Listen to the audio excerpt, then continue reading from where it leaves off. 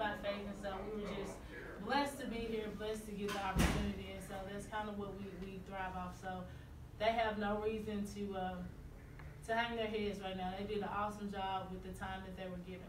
How many games did you guys play this season? I think we played, before this one, I think it was 13. So I think we were 12-1, 13 total games, and this makes 14. To have, like you said, a lot of these teams have played 30 games going into the night, and to have these girls respond the way they have, I mean, what's that say about this program and how far it's come? Oh, man, it says a lot about, like, our community. It says a lot about these young ladies, their dedication to the game of women's basketball.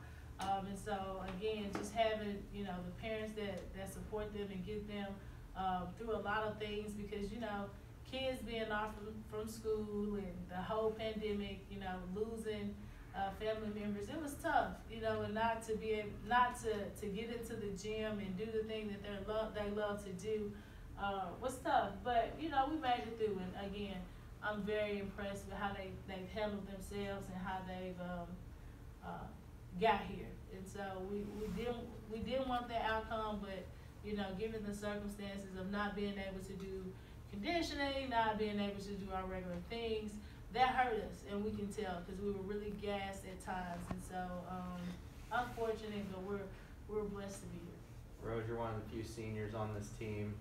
A couple of state tournament appearances now, back to back. I mean, not the results you wanted, but to get here, I mean, just how special in this year of all years is it to be back here in the Murphy Center?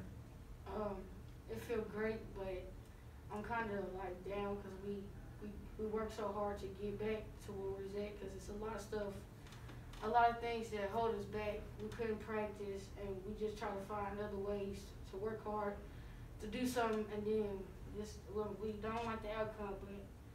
But from my experience of coming with being 3 years at Maplewood, I like it so far, and I got a great coach. I'm just Yeah. For you as a player, I know for coaches, they're trying to get you guys ready.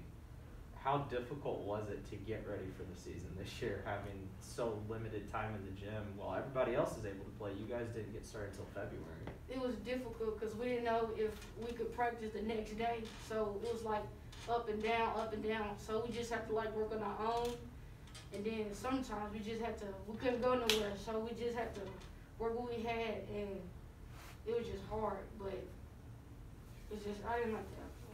Yeah. As a junior on this team, you're going to be back next year.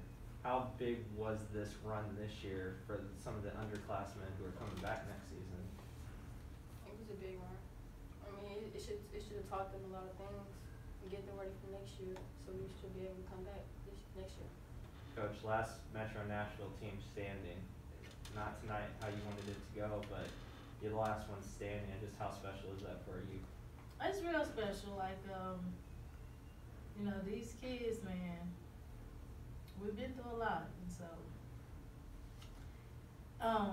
it's very emotional, you know, again, because we wanted to continue to play. We knew we had the talent, and when it comes down to possibly a couple practices or 10 more games that we could have played or should have been able to play to get us prepared for this moment is very emotional. But at the same time, we didn't want to make any excuses. We wanted to come here and play hard, and that's exactly what we did. So again, the moment we're gonna go, we're gonna have fun.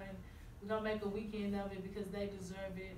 We didn't get the opportunity to celebrate our success last year, but I'm super proud to coach the young ladies that I've been able to coach. You mentioned it kind of earlier, the getting gas